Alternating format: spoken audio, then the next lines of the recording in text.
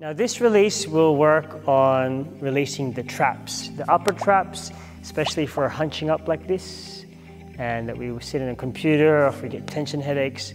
If you're at the gym, this is one great way to release this area of the muscle. So we're going to use a barbell. If we can hook it up onto just about chest level, so just about above the chest. Now we're actually going to release the right side first. And we're just going to go underneath the bar. We want enough drive just to push into the bar. Now if you can see here, I'm right on the upper trap. I can feel referrals going up towards my head. That is perfectly normal. Now we want to just drive upwards into the bar. Now we can move our arms up and down. We can then just go side to side, break up tissue going all different angles. We could then drop our head left and right. We could even then rotate the neck.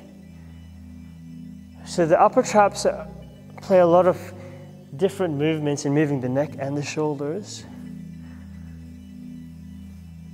Now spend a minute or two on each side and you'll feel quite a big relief right into the upper trap. Give that a go.